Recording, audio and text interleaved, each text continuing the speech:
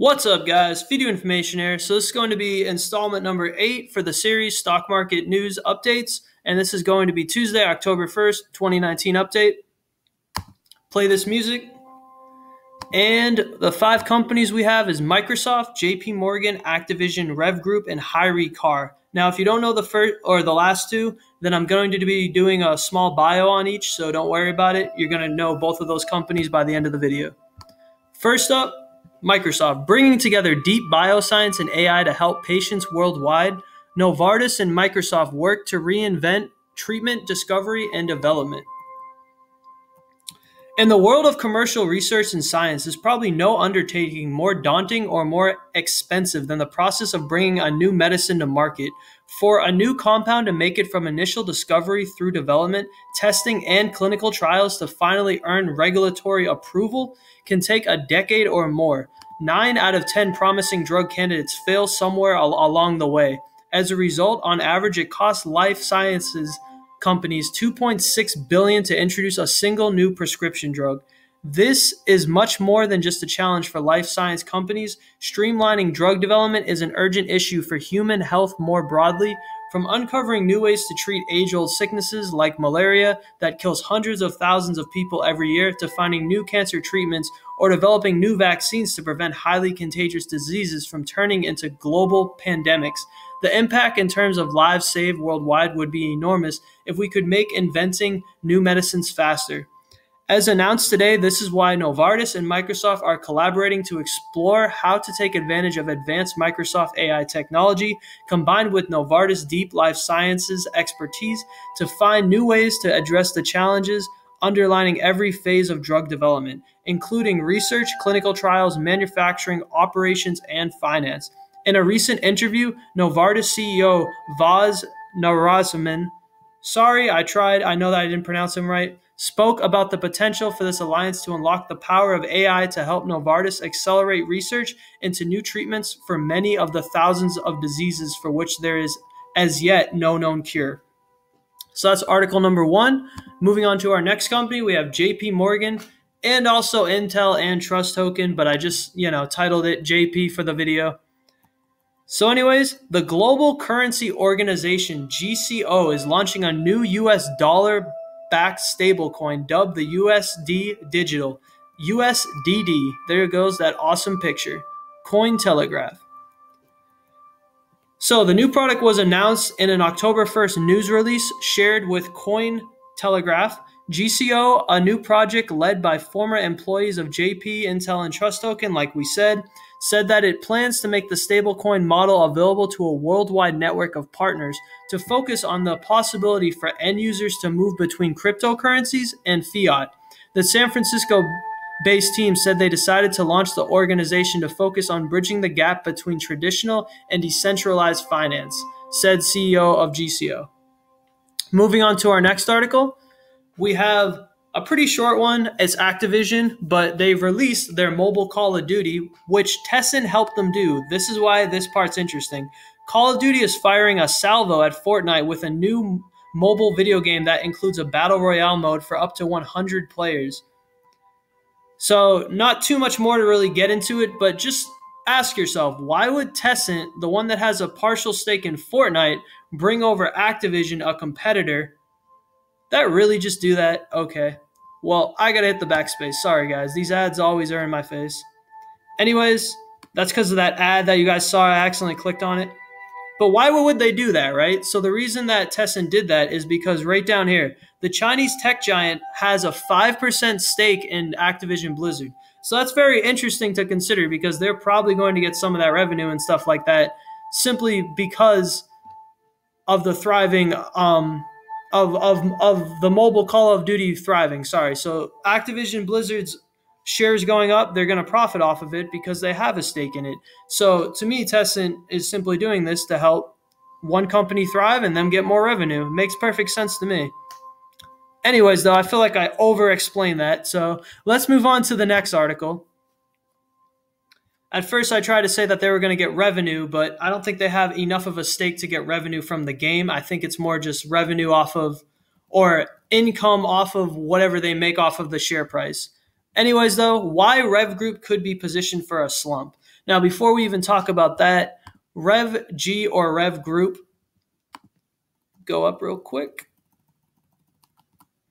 is a holding company which engages in the manufacture, distribution, and design of specialty vehicles and related aftermarket parts and services. It operates through the following segments: fire and emergency, commercial, recreation, and corporate and other. The fire and emergency segment offers fire apparatus, ambulance products. The commercial segment involves in-transit and shuttle buses, so on and so forth. You can pause it and read the rest if you like.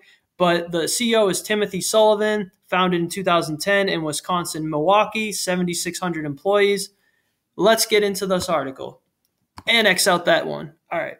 So, similar to wise buying decisions, exiting certain underperformers at the right time helps maximize portfolio returns. Selling off losers can be difficult, but if both the share price and estimates are falling, it could be time to get rid of the security before more losses hit your portfolio.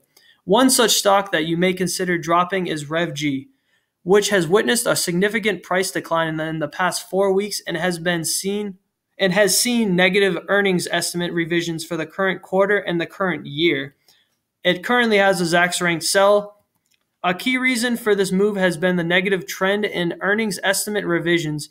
For the full year, we have seen 3 estimates moving downward in the past 30 days, compared with no upward revisions. This trend has caused the consensus estimate to trend lower, going from $1.14 EPS per share a month ago to its current level of 54 cents. So again, it's talking about EPS, not the actual share price. Right now, the share price is $10.97, but its EPS is just dropping, meaning its earnings per share, how much it's profiting for every share an investor has in there, is lowering. That's not good.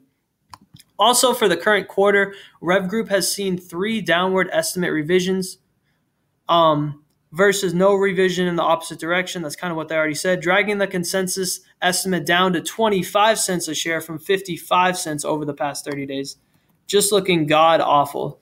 So yeah, that's pretty much it. But it goes to then recommend Hyrecar. If you are still interested in the transportation services industry, you may instead consider a better ranked stock, Hyrecar. Now, let's take a look at Hyrecar. So X out this one. And we have Hyre. Take a look at that bio. Hyrecar engages in the operation of a peer-to-peer car-sharing marketplace. Its services allow car owners to rent their ideal cars to ride-sharing service drivers. The company was founded in July 2014 and is headquartered in Los Angeles, CA. The CEO is Joseph Fornarni. They only have 87 employees, so this is a very small company, market cap of $40 million. Very small company, guys. So the dark side of Hyrecar. You just saw the last article right at the end. It was saying, oh, yeah, it's a great investment. You guys should consider it. This one's talking about the dark side, though. So Hyrecar still has an amazing business model, don't get them wrong. However, Q2 2019 results are quite disappointing on the driver's side, despite management claiming there is significant demand, where we're going to find out what he means by that. Management has not responded to our queries and do not address the slowing growth anywhere. Also, Uber and Lyft are partnering with other rental companies. Not looking good for Hyrecar. Hyrecar is one of these companies where we shoot before we aim. At first glance, everything seems fine. But as we look deeper, there are some red flags that are quite concerning. We are still holding onto our shares, but in light of these red flags, along with the fact that management hasn't responded to our email, we are reluctant to add more shares, even at lower prices. To recap what we liked, the one thing that attracted us to Hyrecar was the promise of massive demand from the consumer side. Management has claimed multiple times that driver demand far outstrips supply and backed this up with their 80,000 driver leads per quarter statistic. If this statement was true, it meant growth should be easy, as all management had to do was to focus on the supply side to drive growth. Now there were other aspects that we liked, like the platform business model and the high insider ownership. But growth is the main reason we own Hyrecar, which is the main reason you typically own smaller companies for its growth. The financial, however, don't reflect this demand. Gross billings were pretty much flat from Q1 to Q2, which is alarming considering this is the first time gross billings growth had slowed sequentially. Before this slowdown, gross gross billings were growing double digits quarter over quarter. So it is really alarming to see a slowdown of this magnitude.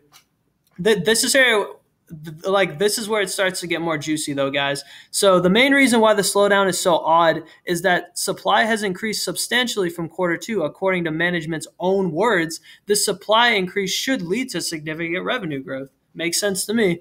Building car capacity and scaling dealer relationships were the main themes of our dealer initiative in quarter two. In our 2019 first quarter call, we noted 114 commercial accounts representing approximately 1,700 cars listed on the platform. I'm happy to report that today we have increased commercial account by 50% to 170, representing approximately 2,300 cars listed.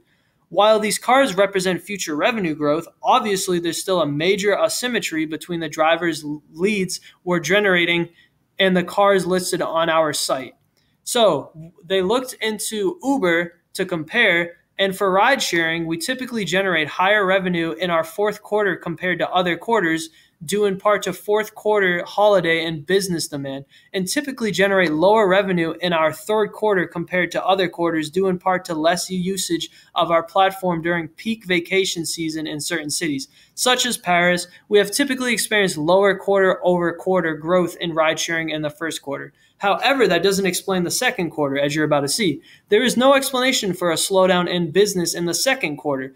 We've looked through Hyree's 10Q and earnings call for explanations, but there was little explanation on why gross billings growth, I hate the way they word that, had slowed. So there you go. You got a bounce rate of 50%, pages per visit about 5, monthly visits 329,000, average visit duration about 4 minutes. We've also looked at web traffic, and there was a noticeable decline in April from March. Of course, this isn't enough evidence to be conclusive, but it could be a sign of some seasonality. There are other possible explanations for this. Perhaps Hyree Car had slowed down marketing due to its low cash supply. If this were the case, though, then the capital raise at the end of quarter two should once again help drive growth. Management did mention after all that, the raise should help supercharge all facets of the business. The proceeds from this raise allow us to supercharge all facets, I don't like that word, of the business with a focus on technology. So we are enhancing the dealer portal, including building out a standardized driver earn-to-own program, which was a specific ask from one of our OEM partners. Now, I always forget what OEM stands for. If you guys don't remember either, what it means is original equipment manufacturer, which is a somewhat misleading term, and it is used to describe a company that has a special relationship with compute and IT producers, because OEMs are typically manufacturers who resell another company's product under their own name and branding. So it's not an original equipment manufacturer. It's like a copycat when you think about it. Anyways, though, to finish this off, as well as accelerating back-end infrastructure development by adding senior engineering talent. And that is it for the video, guys. If you enjoyed it, make sure to throw a like and make sure to subscribe. As always, I really appreciate it. I hope you all have a great rest of your night and a great day tomorrow. Feed You Information, out.